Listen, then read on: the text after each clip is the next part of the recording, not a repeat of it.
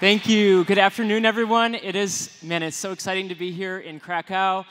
And I'm going to go today into how we built the Starlink app, which I think is a really interesting story. But first, let me start with a quick intro on myself.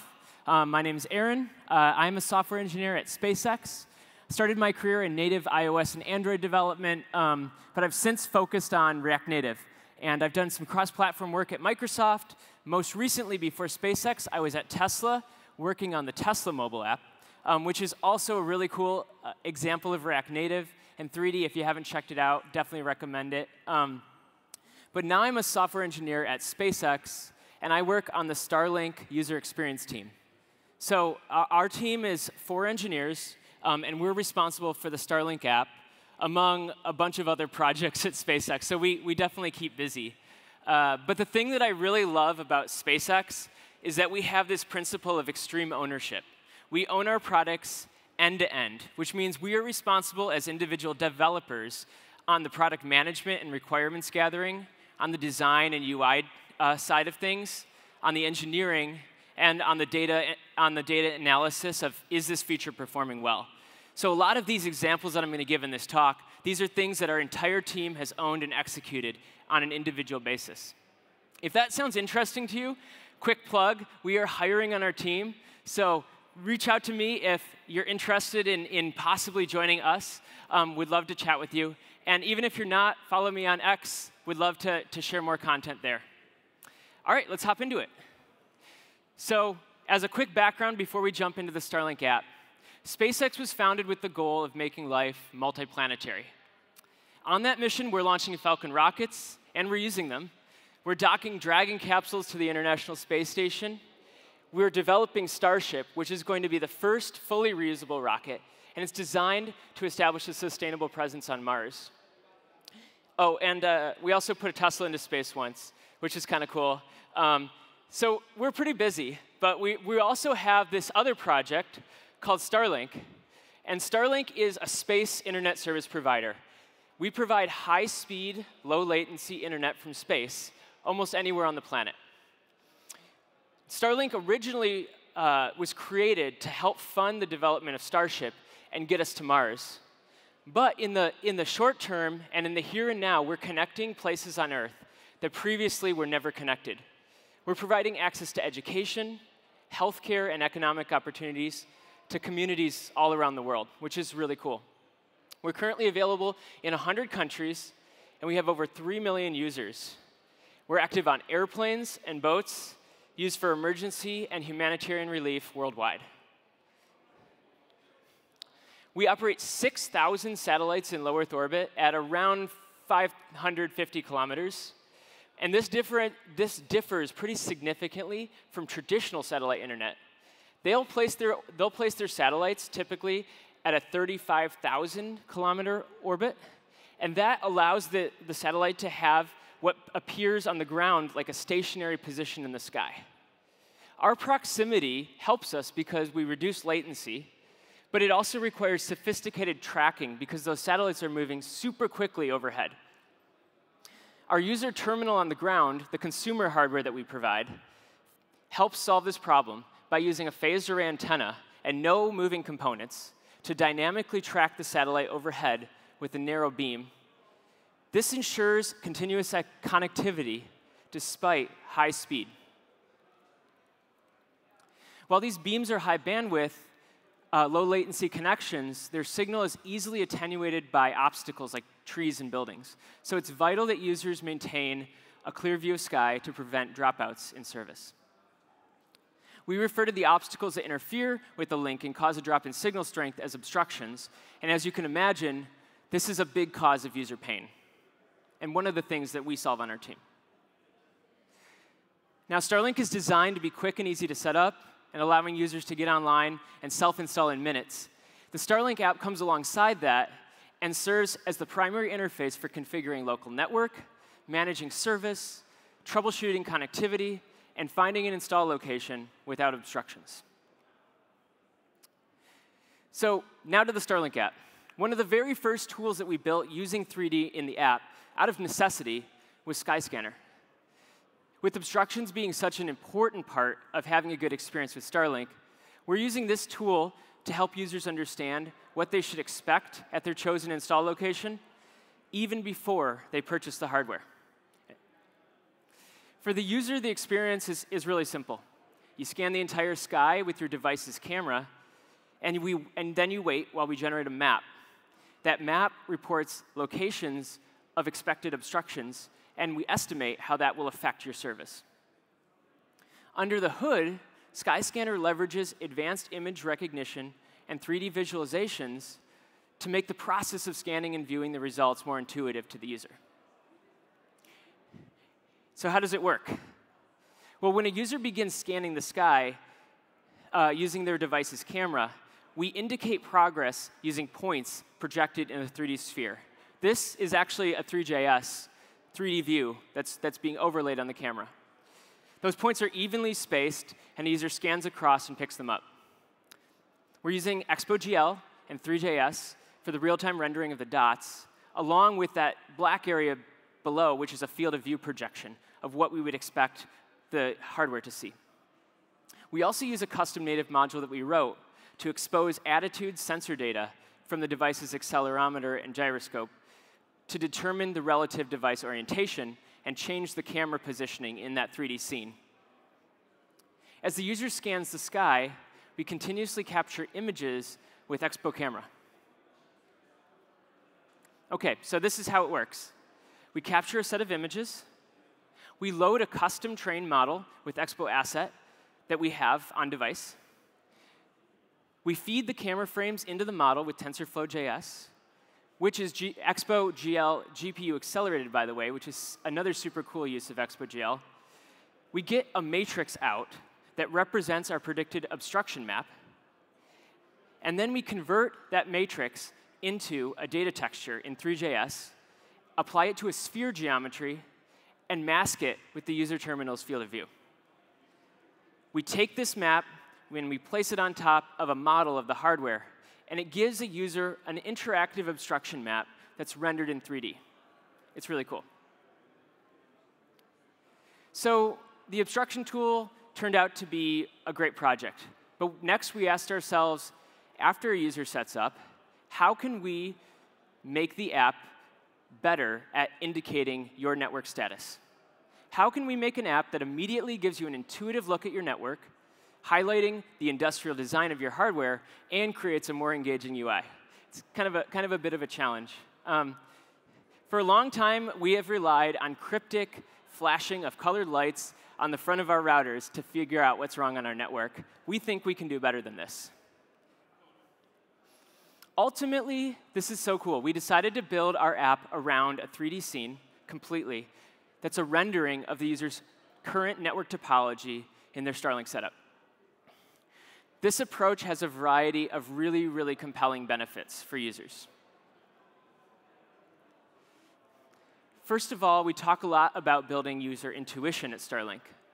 We want users to have a strong mental model for how their hardware is operating together. So we transition the 3D scene seamlessly as you navigate between screens. This not only gives the app a sense of cohesion, but it also gives a sense of place in the overall network topology, the physical topology.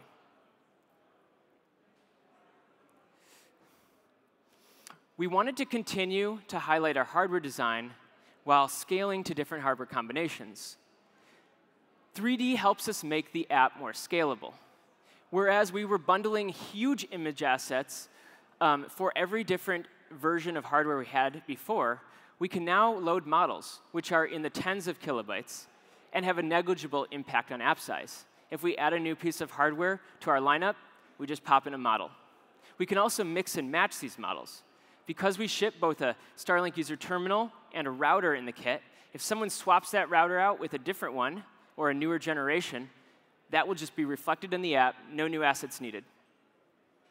We can also tweak lighting and animations and camera orientation on the fly without having to generate new assets or load them into the app.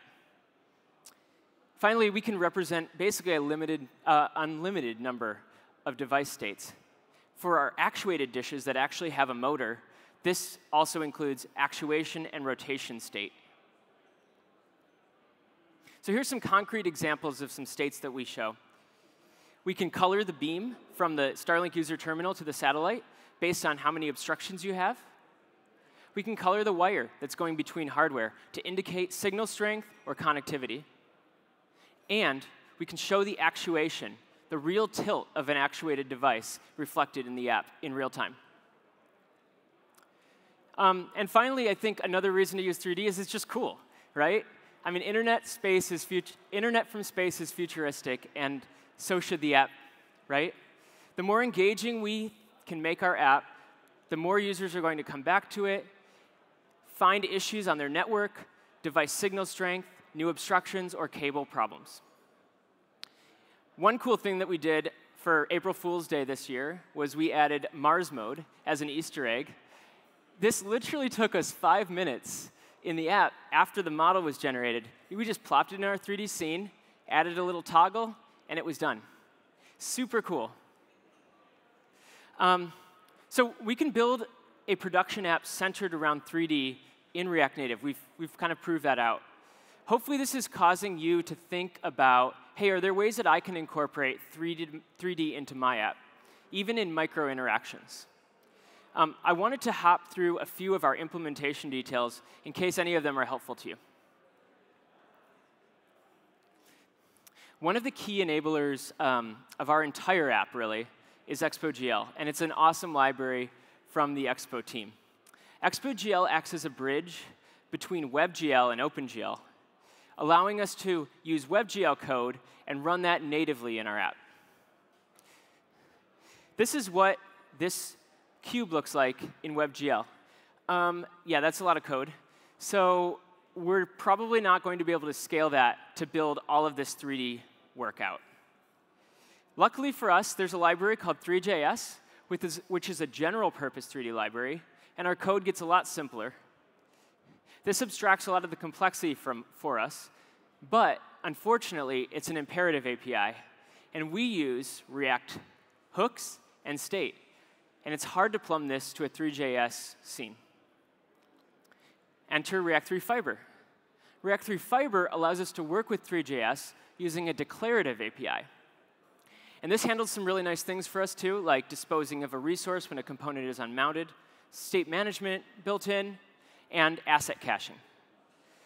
We've also found the ability to integrate with existing React hooks and state management in our app really useful. Basically, these 3D components work just like normal React components for us. So now that we have a 3D canvas set up with React 3 Fiber, we can use 3D to seamlessly transition between the states as we navigate from screen to screen. We'll accomplish this by having a single 3D canvas instead of multiple canvases for every screen. And we'll share that across our app. In App.tsx, we'll put this view at the root of our app, behind our navigator. We'll make sure that our navigation container is transparent so that we can see through it to the scene below. Now, all of the screens presented on top of this will show the 3D view. We also created a wrapper component that we can reuse for any screen that shows the 3D view behind it. The wrapper component is going to deal with the following things for us. Since the screen content inside the scroll view needs to be offset to show the 3D scene underneath, it'll space the content down. And when a user scrolls the content, we also need to dim the 3D scene behind it, so it will handle that with a scroll gesture handler. Finally, we include a touch surface. Because this screen is on top of everything else and the 3D view is in the back of the app, we need a way of plumbing our touch events through to the 3D scene. All of this combined, now we have a 3D view behind our scene content. And when we navigate to a new screen, boom, it works. The 3D content's still visible. Next, let's look at handling camera animation as we navigate from scene to scene. To accomplish this, we're going to need orbit controls. Not that kind of orbit control. But it's probably worth mentioning that the Dragon team does a great job building their UI, and they actually integrate 3D too, which is, I think, really cool, and they should probably be giving a talk instead of me, or maybe next year. I'm talking about a different kind of orbit control. in the 3D world, in game engine world, orbit controls refer to a set of tools that allow for the manipulation of a camera to orbit around a target. It gives you tools like rotation, zooming, pan, etc. Most orbit controls incorporate event listeners to also handle user input so that you can move the camera around with input. 3JS and React 3 Fiber both provide orbit controls, but their orbit controls only support DOM events. So we need an implementation that works with native touch events. Oh my gosh, Evan is everywhere. I think there is not a library that Evan hasn't built, but yes, Evan, this is great. Thank you so much. This will solve our problem. Evan did the hard work of porting web event handlers to React Native gesture handlers. So we'll pull this library in. It works nicely with vanilla.js. And even though it's not documented, with a small change, we can actually make it work with React 3 Fiber also. Now, looking back on the completed app, notice every time the screen transitions, both the camera position in 3D space and the target that the camera is aimed at change. To enhance our orbit controls, we're going to add properties for the base camera position and target. Once we have these set, our camera will actively interpolate to these values until it gets to them, resulting in a smooth camera transition every time we change these values. And finally, we need to make sure touch events are correctly propagated to our orbit controls and our React 3 Fiber canvas. We can accomplish this by doing a little bit of refactoring. We've developed a scene component in our app as a template for creating new 3D views in our app. It's a good example to illustrate how we can integrate various elements effectively. What we've done here is we've abstracted the orbit controls from the orbit controls component so that we have a reference. And we've created a memoized pan responder and connected those up. We can pass our responder handlers to the touch service we created in our wrapper. Now, these touch events are effectively propagated to both the orbit controls and the React 3 Fiber canvas so that you can interact with the objects on your screen. Here's the result. It's pretty cool. You can move around with your finger, pinch and zoom, but you can also touch the elements. And these are separate components that are all working together.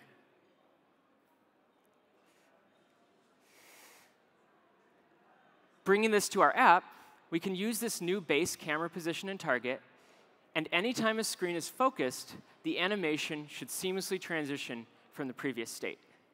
And that's what that looks like. So React 3 Fiber isn't without some challenges, and I just wanted to address those too.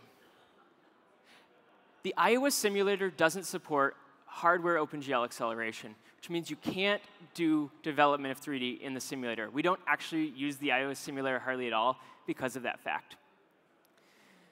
Our JS implementation is also restricted to one thread. We can't use reanimated with 3JS. It's not supported. So we sometimes can see stutters in animations if the thread is locked up. 3JS also really doesn't have a native focus, neither 3JS vanilla or React 3 Fiber. And so support is minimal. There's tons of features that don't work correctly. You can't take everything out of the box. And we had to re-implement the entire model loading mechanism to make it performant on low-level Android devices. Also, we're not done yet. There's so much more to dig into with this 3D experience. And I'm excited about the new opportunities. There's a new library that's coming out soon that I've heard through the grapevine about that we're excited to try out. So there you have it, an app designed around 3D in production with millions of users. I hope that you walk away from this talk inspired to maybe take a stab at bringing 3D to your app or rethinking some of the UI, and maybe 3D is the best option. But also, I hope that you have the confidence to know that really with the combination of React Native and Expo, the sky's the limit. Thank you.